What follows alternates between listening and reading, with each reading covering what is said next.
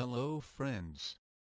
This video is brought to you by mywayteaching.com.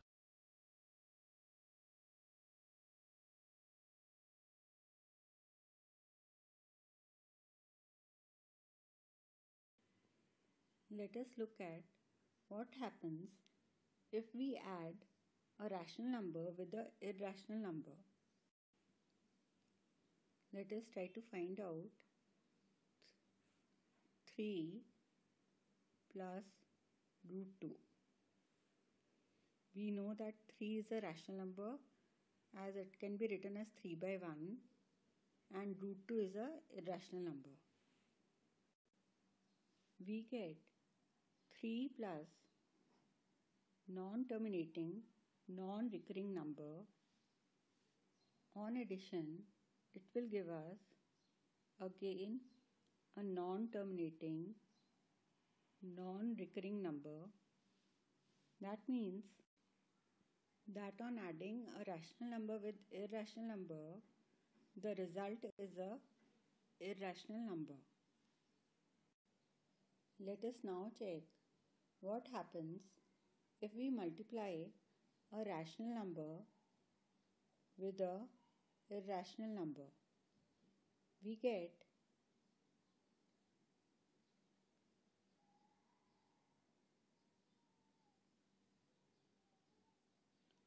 which on multiplication will give us non-terminating, non-recurring number.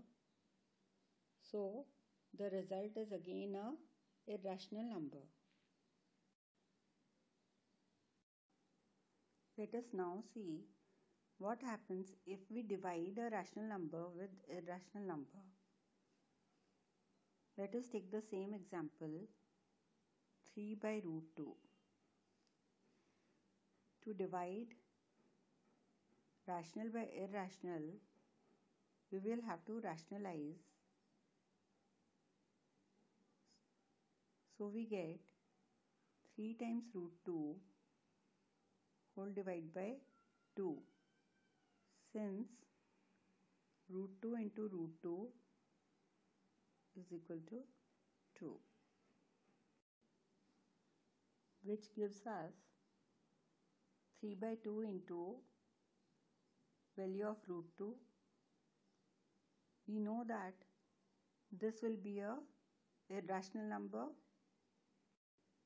So we can say that on dividing a rational number with irrational number, our result will be a irrational number. Let us check what happens if we find the difference of a rational number and an irrational number. Let us take 3 minus root 2. This can be written as 3.000, as many number of zeros we can add, minus 1.4142, and which is non-terminating. The result will be a irrational number. Let us read the question. Check whether 7 into root 5 is an irrational number or not. We know that root 5 is an irrational number and its value is 2.236 and so on. So 7 into root 5 will give us 7 into 2.236 non-terminating, which is equal to 15.652 and so on.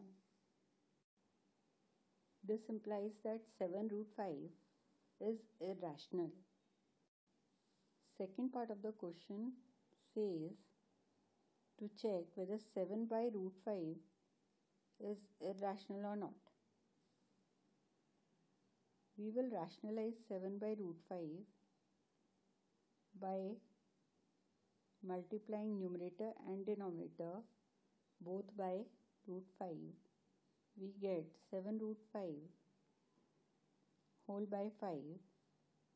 Since under root of 5 into under root of 5 will give us 5, which is same as 15.652 whole divided by 5,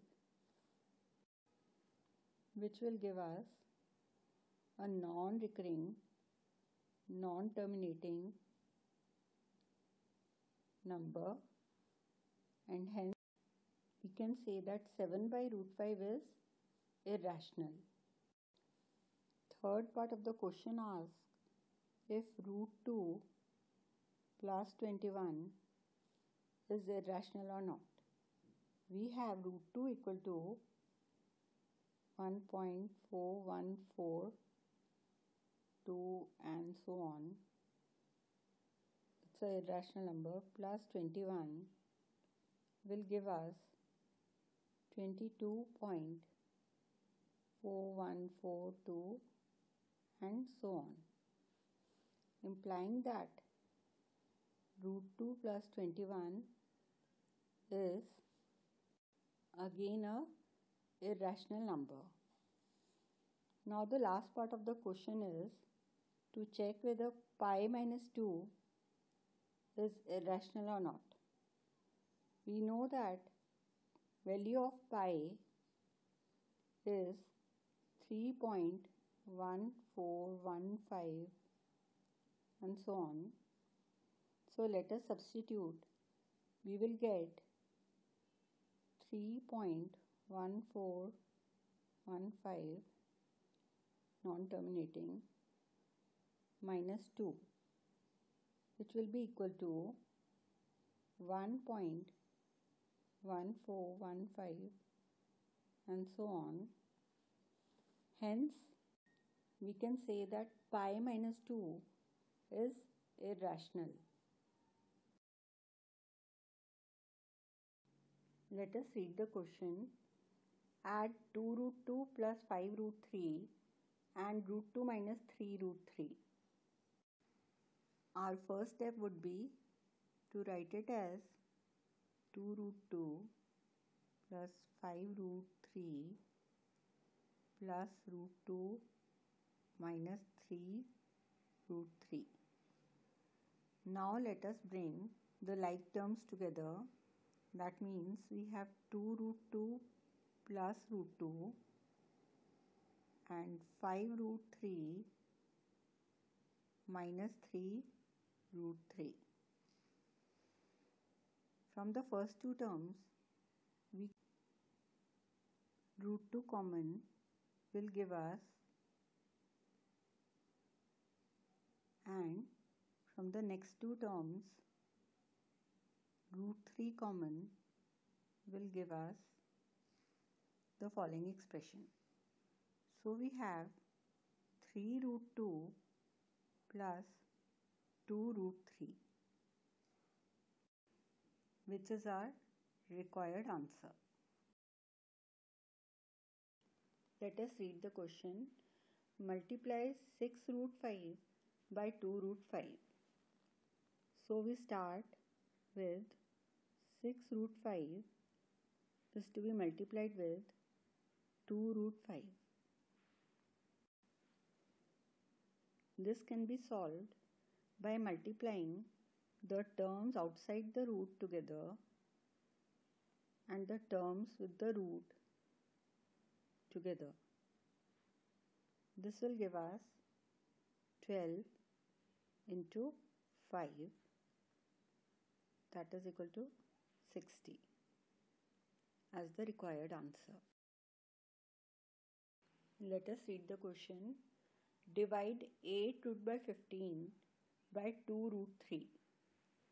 So we have to divide 8 root by 15 by 2 root 3. We start by factorizing under root 15 as 3 into 5, and then we get 8 into root 3 into root 5 whole divided by 2 into root 3. Root 3 gets cancelled 2 4s are 8 and 4 root 5 is the required answer.